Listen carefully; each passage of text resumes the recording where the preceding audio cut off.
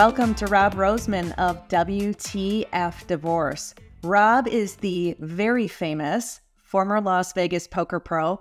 He's a divorced dad to 3 kids who are ages 10, 8, and 5. And as I mentioned, he is the founder of WTF Divorce. Thanks for being here, Rob. Thank you, Tracy. Excited to be here. Well, first, before we get started, I would love for you to tell me about WTF Divorce and what that platform is all about. Yeah, I'm divorced now about 3 years.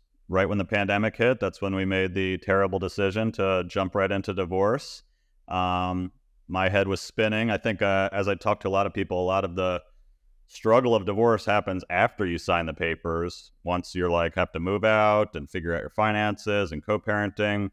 And I was just struggling with that especially as a divorced dad. I couldn't really find anybody that I could relate to until I stumbled on Instagram.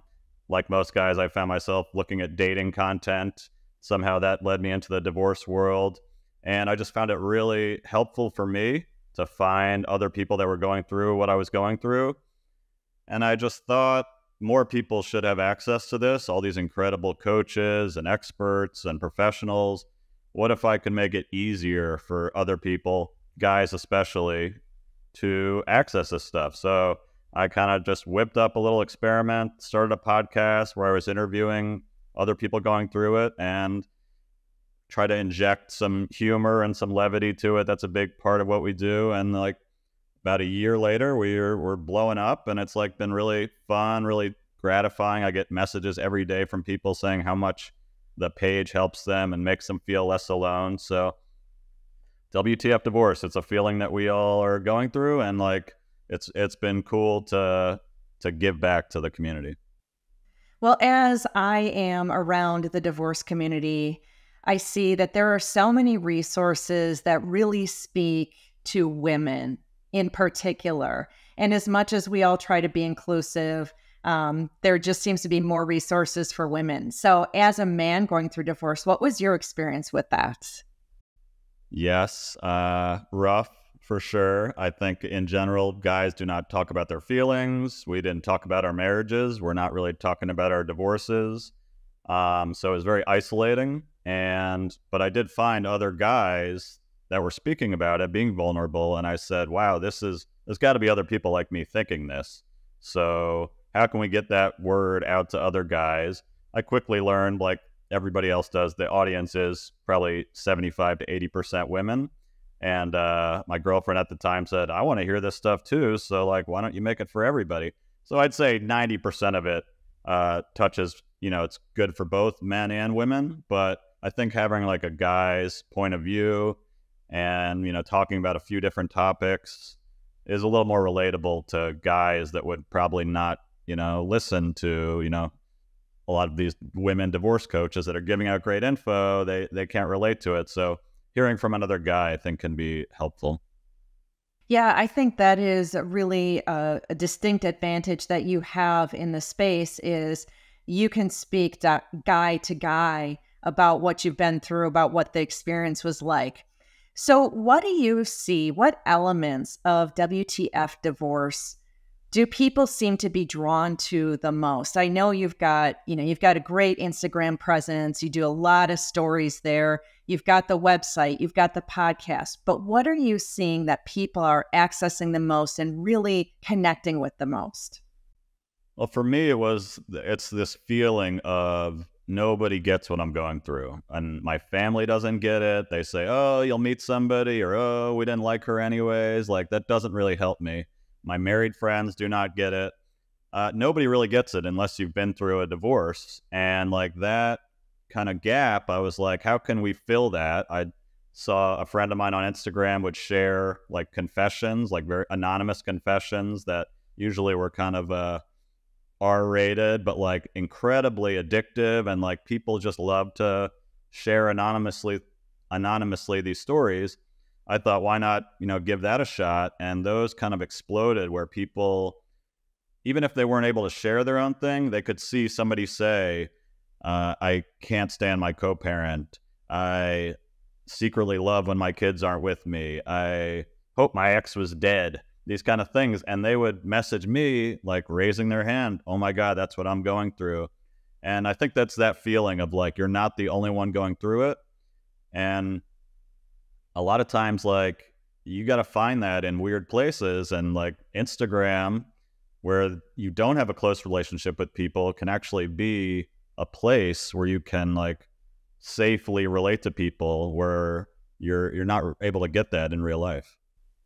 Well, I love the give and take of the divorce confessions, because sometimes people just need to be able to say out loud what they're thinking, what might be taboo. Sometimes they need to hear someone else saying their things so they can relate to them and say, oh my God, yes, that's exactly what I was thinking. And so I love this concept of having people share what's on their minds about divorce. Divorce is a dark, heavy topic, and like, I Yes. don't want to hear about that all the time because, I love comedy. I love laughing at stuff, laughing at myself. Like, divorce is also ridiculous, and it's, WTF, it's insane. So I try to inject even into like the darkest things, which is tricky sometimes, like a funny GIF or meme that can kind of like make you cry, laugh, feel connected. Like, I want to really tap into the emotion of it. And a lot of times the emotion is like very nuanced and complicated. Like, just because you have a narcissistic ex that, is a terrible person and is ruining your life, like, you got to be able to laugh about it on some level too, just to like feel like a normal person. And while there's incredible content out there, sometimes for me personally, it would be a bit much. So I was like, what if we can take the edge off this? And it really comes down to like normalizing divorce. 50% of people are going through this, or married couples. Like, why is this not talked about? Why is the only discussion about it this heavy, dark stuff? So yeah, just like making it more relatable. It's something that I think is important. What are some of the most typical kinds of topics that people are mentioning? So I know what you do is you ask them to share what's on their mind about divorce. Do you see some patterns, or is it like cyclical with the moon, what people decide to talk about? What's the deal there? Yeah, I mean, they get kind of dark sometimes where I'm like, should I share this? And I'm like, hey, they're anonymous, somebody else. I mean, it's weird. Even the like, I wish my ex was dead comes through a lot. And it sounds so taboo and terrible, but it's a normal feeling to have. It doesn't mean you're going to go murder this person, but it's Right. like your life is so hard because of this person. And to hear somebody else say it, you get a lot of people raising their hand to that one. Dating is a huge topic because, we all think it's going to be like, oh, I'm single now. I'm on the apps. It's going to be fun. And like, the reality of that is very The daunting. apps are awful. The apps are awful, but yet they offer an opportunity to meet people that you wouldn't otherwise be able to meet. So it's like this double-edged sword. But Totally necessary. But again, you need to hear people like, and I would almost feel like resentful towards people. Oh, you'll meet somebody. The apps are great. Like, you want to hear from people going through it. And a lot of times this is brutal. Like, every guy or girl sucks out there. So again, like, and then using that to, be constructive with it, but also just hearing people that are going through the same struggles you are makes you feel less alone. So dating, co-parenting, like, it really sounds like it should be easier on paper. You hear a lot of people even say like, I think being married to this person was easier than co-parenting with them, which is surprising. And a lot of people say, oh my God, that's what I'm going through too, especially in the beginning. I think even I went through my first year, and I'm very amicable with my ex now. Even hearing like that first year, just right off, it's going to be hellish, So like, hearing other people that are in that same struggle and knowing that you might get out of it, but you also have to like sit in it for a while is helpful. you just have to find your stride that first year with the co-parenting, right? You have to find a routine that works, figure out the drop-offs and all that kind of stuff, and probably work your way through a handful of disagreements so you can kind of get them out of your system, right? Oh, it's so, even like the communication. I mean, because you were probably not communicating well in your marriage, and now you have to communicate with them after what could be a contentious divorce. So that could be even like, how do I text better? I'm figuring out what works, what doesn't. It's a lot of trial and error. It's a lot of like failure. I think that's like a lot of co-parenting and divorce is just banging your head against the wall. But you need to learn. They're like skills that I don't think you do not have just because you're in your 40s or 50s and you're like, I've lived before. I know how to parent. I know how to date. I'll figure it out. It's like you're going into kindergarten again somehow. Well, you were kind enough to share with me in advance a handful of the divorce confessions, because I just wanted to go through some of these, share them with the audience, and talk about, how often you're seeing comments like these. What are some of the more common things you're hearing? So to start off with, one of the ones you shared with me now, reminding our audience that you start off with asking, share what's on your mind about divorce. So you had one that came in that said, it will never end, going on 3 years. Is that one you get a lot, where people are talking about it's like the divorce is this never ending process, right? Absolutely. I mean, you hear how long these are, and I almost have like survivor's guilt because mine got wrapped up in a few months pretty tightly. But people going through these things where they're just like bleeding money, they're losing their mind, they're living in the same house with this person. That's a topic. Like, my lawyer told me I shouldn't move out until the divorce is final. It's now 2 years later. That's a really common thing. And that's another one where I think it helps a little to hear that like other people are going through it, like me too, because you feel again like you're the only one dealing with it. But that's a really common thing. And like I feel for those people, because it's like this limbo. That's just like this painful place to be. Just like, get it over with already. And you can't even do that. Well, when you look at some of the online divorce support groups, like on Facebook and things like that, I've been seeing more and more people talking about how they are continuing to live in the same house until the divorce is final. And many times it's for financial reasons, that people are having a hard time refinancing mortgages. They're, probably looking at selling the house, but they can't do that until they have a divorce finalized because they're disagreeing about how to go about it. And so, yeah, the idea of, understanding that there are actually quite a few people who are going through that cohabitation situation or that dragging on situation is probably pretty helpful. Now, that one, I don't think, complaining about how long the divorce is taking, I don't think is so scandalous. But here's one of your divorce confessions that came through that some people might think is a little more scandalous. I feel weird about how much I enjoy my days without the kids sometimes. Did I write that one? That might have been me. I don't know. I mean, you get Rob. that. Heavens. You get that a lot, and I feel that every day. I think like that. You're almost two different people when you're with the kids, and especially for men who are not probably used to. I've got 3 little kids running around. That is a lot. Even if your marriage wasn't good, you did have some kind of, well, I can't speak for everybody, but like usually there were 2 people helping out. So I think that's a really common thing. Schedules, like, you're on for a week and then all of a sudden you're like a free agent adult walking around. For me personally, I always say it takes me like 36 hours to like decompress, go from Superman to Clark Kent or whatever it is. Really common thing. And I think like you hear a lot of women especially that like, they're the primary caretaker. And if their ex gets 1 weekend a month, which they might not even like their ex, it's like, God, people need that because so much falls on you. And that's a really important thing to hear other people going through. Married moms will say, oh, I'd do anything for like a weekend away. But it's different. It's more complicated when maybe you don't even trust your ex, parenting with the kids. So like there's a lot of just like complication there. But again, like we are human beings. We're adults. We need our own space. We need time to decompress. And that can be a tricky thing during divorce. Yeah, I absolutely endorse the concept of you do need time away from your kids. And so if you're that primary parent and you have your kids say 70% of the time, don't feel guilty that some of that time you're thinking, gosh, I just need a break from my kids. It's completely normal. Right. Or do feel guilty. It's like, that's the thing too. It's like these feelings are natural, but also Yes. know that that's normal, that that's okay, that I'm given a lot more screen time than maybe we used to back. Here's an iPad, here's a phone, daddy needs to go for a walk. All of those things are normal. Everybody's going through it.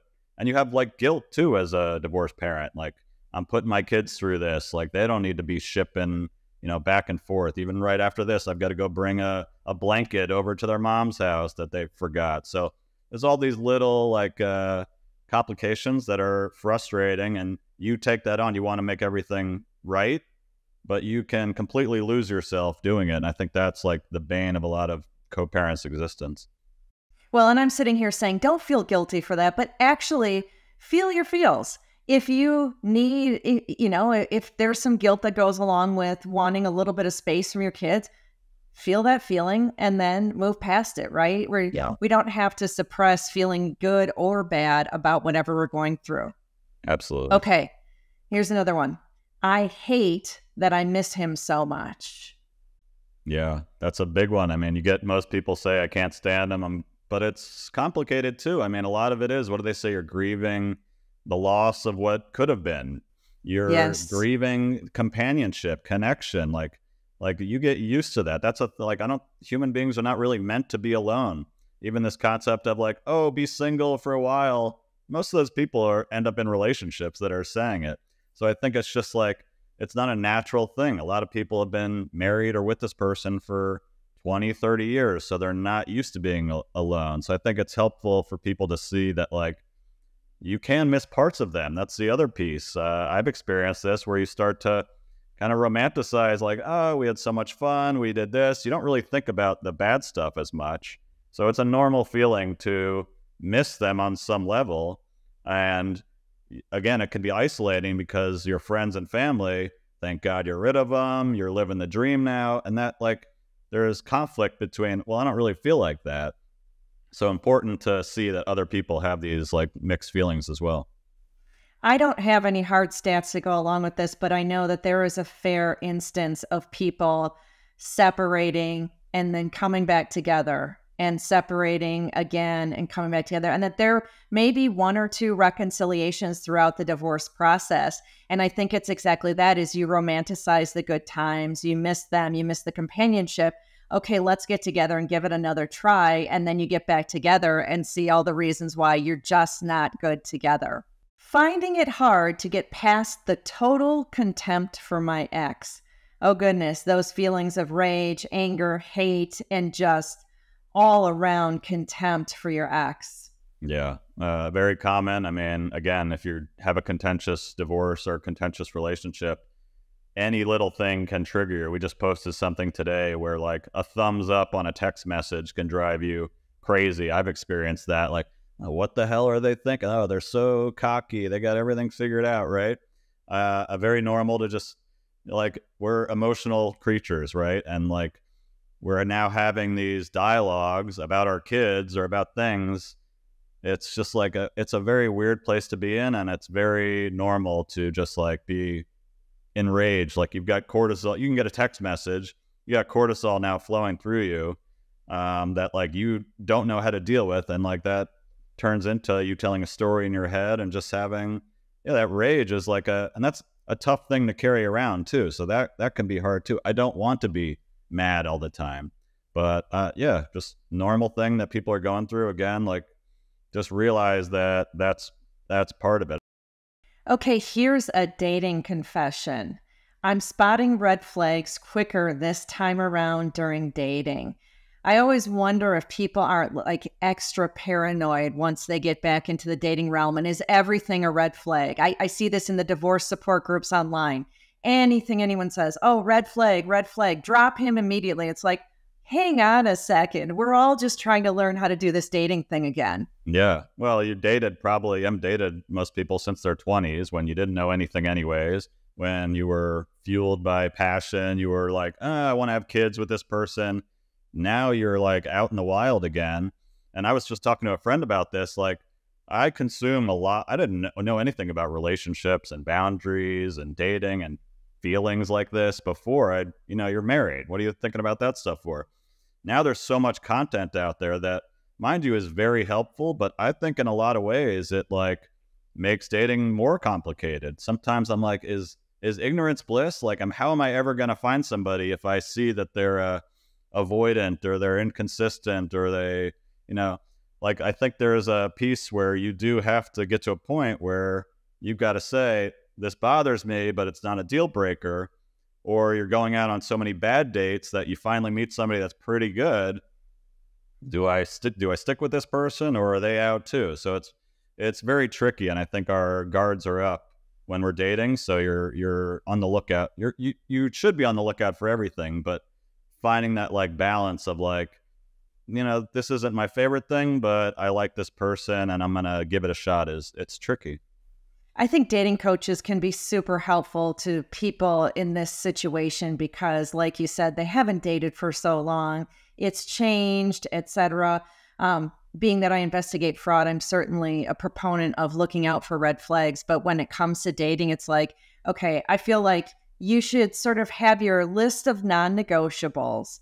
And the stuff that is not on that list that you might think is a red flag, like just give it a minute and then see what's happening. And maybe, oh, he didn't text me back right away. Well, maybe he's feeling awkward. Like just give it a chance, right? Oh, I think that's the one thing. It's very hard because now in a lot of these marriages, you stop communicating with your person. So you just you both go off on your own, you're resentful. So you kind of carry that into your dating thing. You expect this other person to know how you like to communicate. And that's the one thing I still struggle with, and I'm still always trying to like remind myself, like, you need to almost over communicate these things. This person doesn't know that you don't really like texting all day during work. And now at the end of the day, you're like, I can't stand this person. You've got to have uncomfortable conversations that you probably weren't having in your marriage. And that's awkward and uncomfortable to do. All right. One more to wrap us up today. I hate that I have to have anything to do with my ex. Co-parenting with a narcissist is hard. Yeah, I feel for a lot of people that are dealing with like, it sounds like there are a lot of extremely toxic partners, and, like that is extremely isolating, can drive you absolutely crazy. I think what I found is like finding these tools like Our Family Wizard and like finding ways to communicate better are really important because, you're now dealing with this person who you want your kids to have a relationship with. It's very complicated, and it can be like, how is this supposed to work? How is this easier?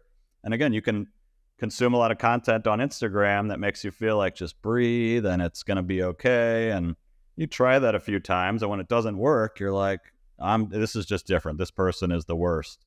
And I think there's a lot of people that out there that have that contempt, maybe it's most of the time, but I always say, like, if you have complete, we always think we're not supposed to be like completely better or we're the same as we were. If you can be 20% less contempt than you were, the first few months of this, then that's an improvement. Or if you're able to handle it, you have to recognize that like any growth is growth, and you're not just going to be like, oh, nothing bothers me anymore. You're still gonna get pissed. That's just part of the process. It's hard. You probably went through a lot in your marriage. You probably went through a lot in the divorce. And now you should be fostering a relationship with your co-parent, right? Even if they were horrible to you, it's probably still, in most cases, the best thing for the kids to have a relationship with them. And to be put in a position where you have to foster that is probably sometimes a bitter pill to swallow. But it's one of those things that comes along with divorce. Well, and one thing, anybody listening to this is like, they're following you. They're following WTF Divorce. They're learning. They want to get better. A lot of times that other person, man or woman, they don't even think to listen to a podcast. They're just like, this person sucks. So it's frustrating when you're like, I want this to be easier for us. The other person really has no interest in that. And that can be challenging when you're like, but I want it to work better. And like, you cannot control that other person and what they do. So that takes some time getting used to also. Rob, I have really enjoyed this conversation today. I think you bring so much to the divorce space, and I am so happy to have you as a colleague out there supporting men and women going through divorce. How can people find you? Thank you, Tracy. If you'd have told me like 3 years ago I would have a divorce company podcast, I would never have believed you. This is wild. I am on Instagram at WTF Divorce, WTFdivorce.com. We've got a lot of great content and a lot of professionals that can help people with the exact problem that they're going through: financial, mortgages, co-parenting. Podcast, WTF Divorce, anywhere you look. We try to keep the name memorable and fun, and yeah, send me a DM there. I love connecting with people in our audience. Awesome. Thank you so much for your time today. Thanks, Tracy.